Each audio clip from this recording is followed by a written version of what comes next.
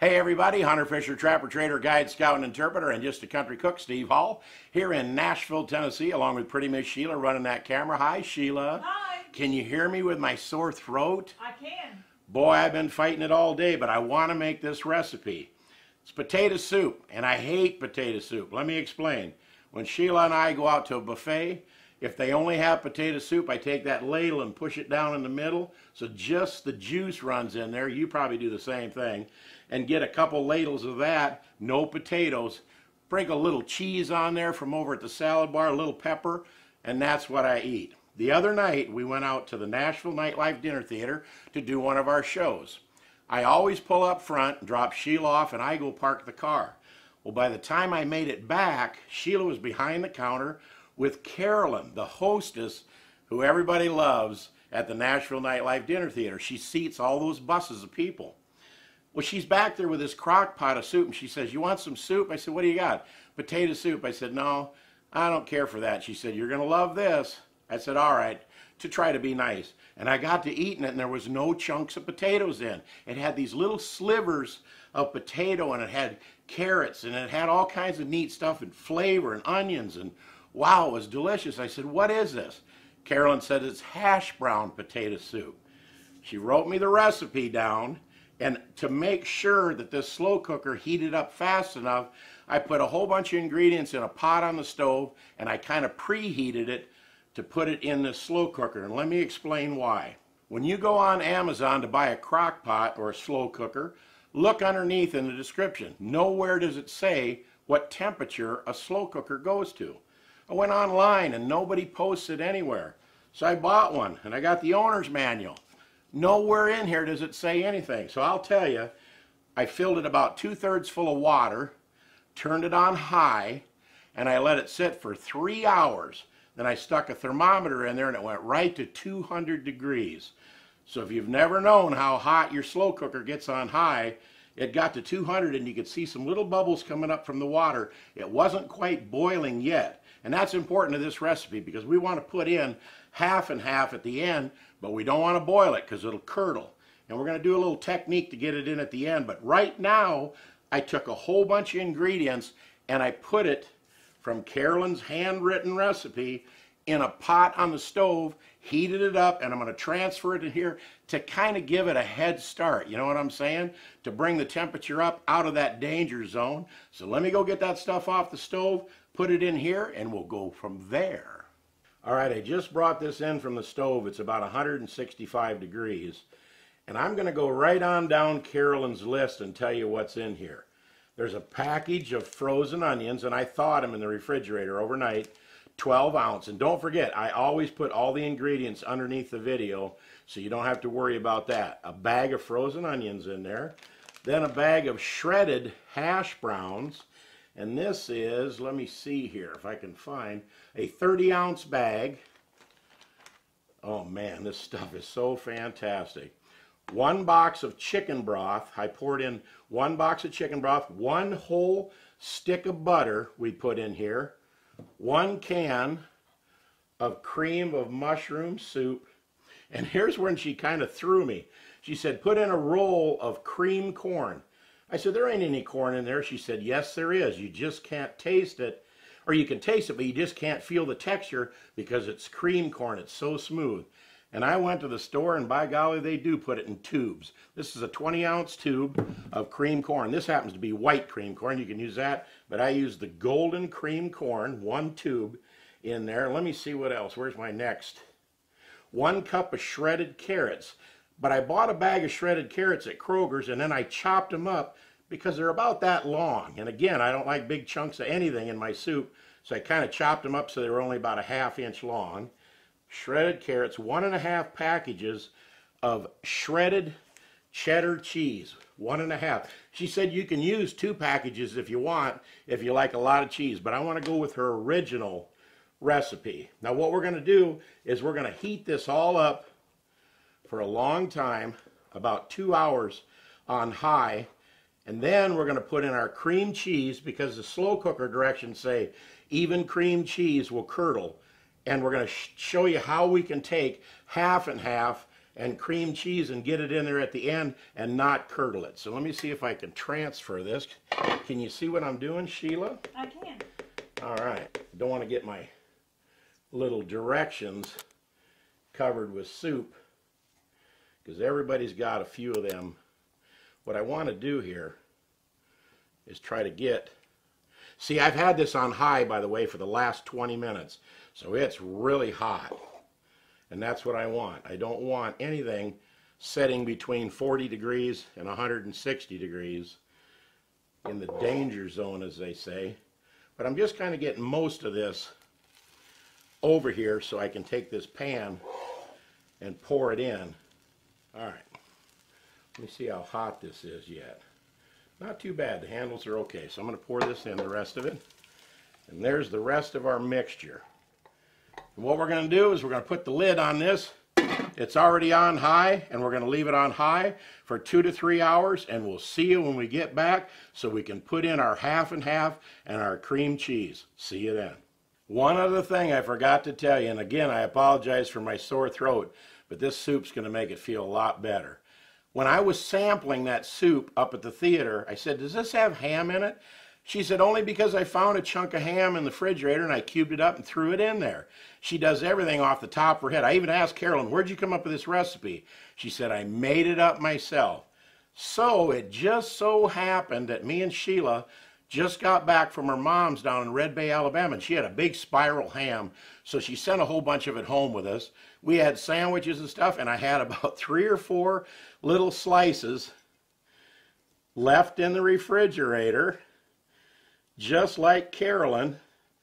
What's the odds of that? So I'm putting that little bit of honey baked ham in there and stirring it in. Now we'll put the lid back on and let it cook for a couple hours. See, Carolyn, I had a little bit of ham in my refrigerator just like you. See you in 2 hours, you guys. All right, about 30 minutes ago, I softened some Philadelphia cream cheese and I put the whole package in there, stirred it in, got the lid right back on it as quick as I could.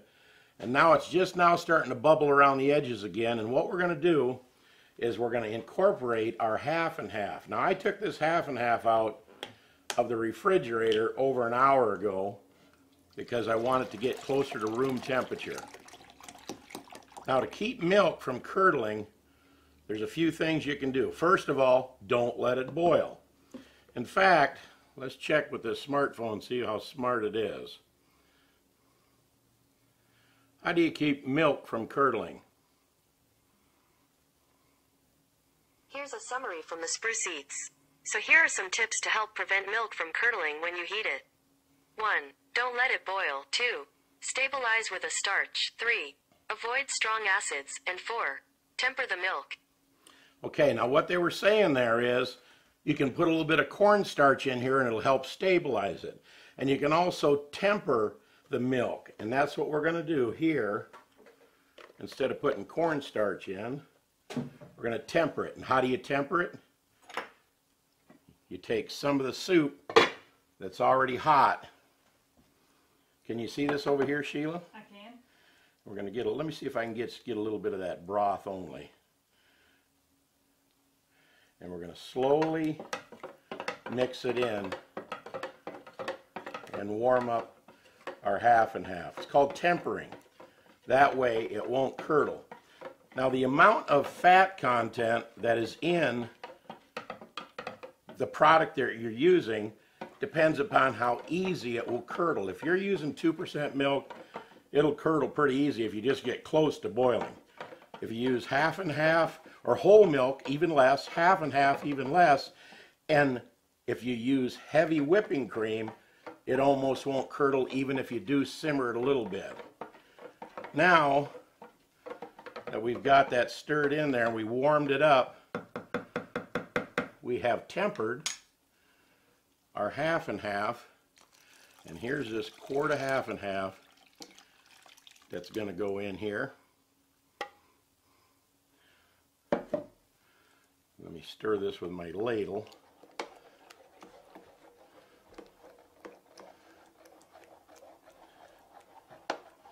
All right. That's what that stuff looked like right there. Man, oh man. Now we're going to bring this back to real hot again. And what I'm going to do is I'm going to try to keep from taking the lid off of this, although I am going to sneak the corner of it up and pop in a little temperature probe. We'll see in a little bit. Well, we're ready to plate this up. It's nice and hot over here in the slow cooker. Last night about 11 o'clock, I went to Kroger's and I got some of this rosemary olive oil bread. And I took my bread knife and sawed the top off. Then I hollowed it out inside. Looky here.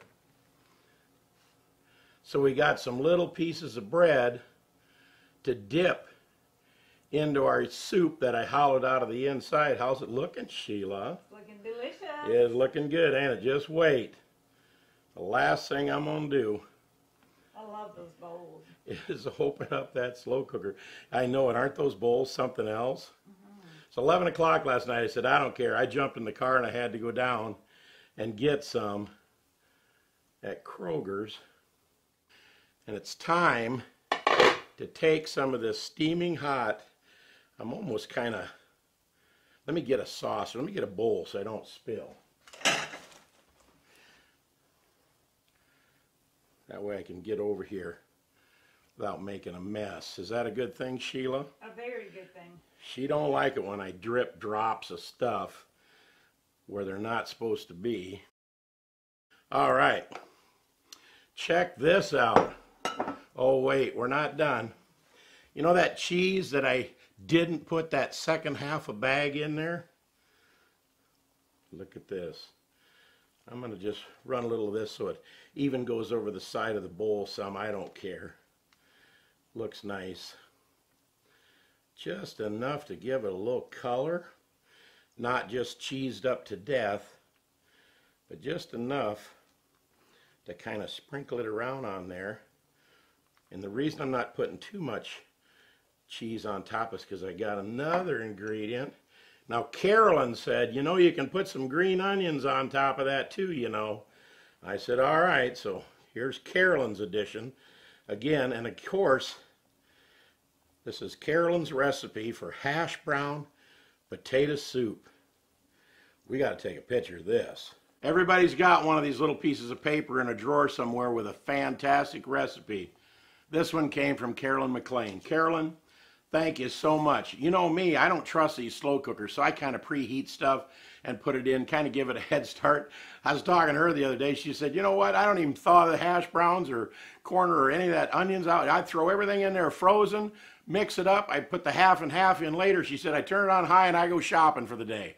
I come home, stir it, cool it down a little bit, add the half and half, heat it up. I ain't dead yet. And she ain't, because she's at the Nashville Nightlife Dinner Theater with the best hash brown potato soup you ever ate in your life. I'm not telling you to do that. I'm just telling you that's what she told me on the phone. I get a big kick out of her. Here about 3 months ago, she went skydiving. This lady is just wonderful. Everybody loves her. We do too. We hope you try this recipe, and we really hope you subscribe to our channel. That's easy. Shotgun Red's face will pop up over here in a little bit, and when it does, you click on it, hit on subscribe, and next to subscribe is a little bell. We hope you click that. Then you'll be notified every time we come out with a new recipe. We'll put up some easy recipes over here in our little playlist, but most of all, is this the most delicious, easy to eat because no chunks of potatoes in there, Carolyn's hash brown potato soup you ever made? If it ain't, it ought to be. We'll see you next time right here on Cooking with Shotgun Red. We want to thank everybody involved that helped us put this together. And thank you, Carolyn, because my throat is feeling better already. This is yours over on this side, Sheila. Good. Say goodnight, Sheila. Good night, Sheila. Time to dunk another piece of that bread we hollowed out of there. I got a straggler. Hold on. Wow. See you next time.